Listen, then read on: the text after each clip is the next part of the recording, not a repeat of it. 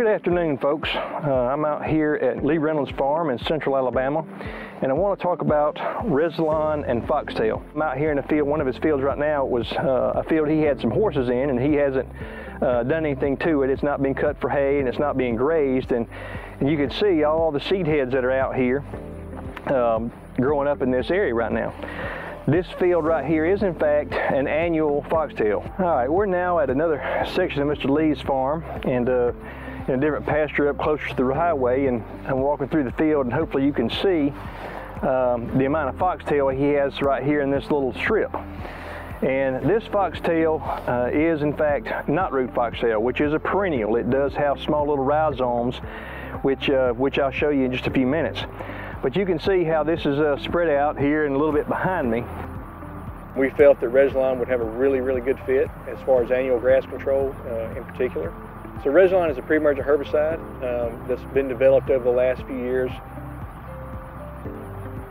On our label, we recommend 3 ounces in February for foxtails, and then we also tell people if foxtail is your main target weed, then you really need to come back after you get your first cutting off and put on an additional 3 ounces. Now, we've gotten some calls this year about Rezilon not controlling foxtail, and invariably when we go out and look at it, we find that what they have is not an annual foxtail species such as yellow foxtail, but it is in fact knotroot foxtail, which is a perennial species. Let's take a look at some of the roots of the 2 different species that I've talked about today, and just let me show you a little bit of the difference on those so that you can have an idea of what we're dealing with. So what I have here, if I can get it all in the picture, this is the knotroot foxtail plant. And as you can see, I've got a pretty big specimen here, and this field hasn't been mowed in about 2 months. And the farmer got behind a little bit here with all the rain we've had here in Alabama, and so he's just a little bit behind on cutting. So that's why these plants have gotten so large with such a big seed head on them. But you can see if you just saw this in the field, you would think that it was, you know, just a regular a yellow foxtail or an annual foxtail if you hadn't ever heard of the knotroot. But what you can do more than anything else is dig the roots up, dig your clump up, and knock all the dirt off of it. And what you will see are these little knotty rhizomes right here. And I'll just go ahead and pull this one off, and maybe you can see that. You can see how it's just a little bitty thing on this particular one.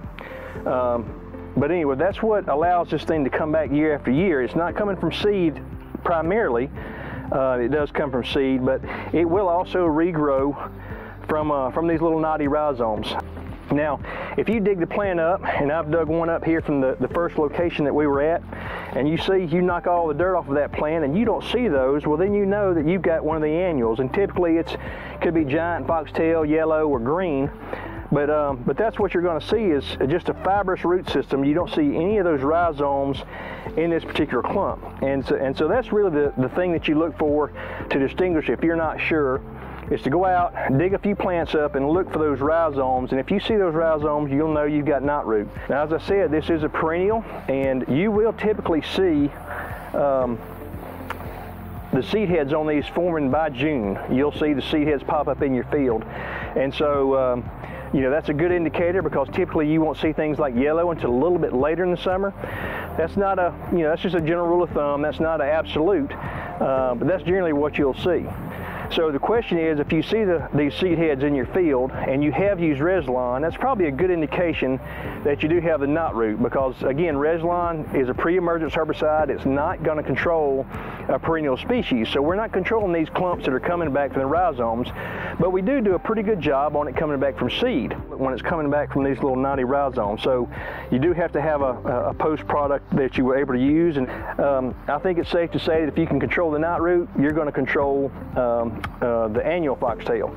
But Rezilon has to be part of that program, because it does, as I said, spread by seed.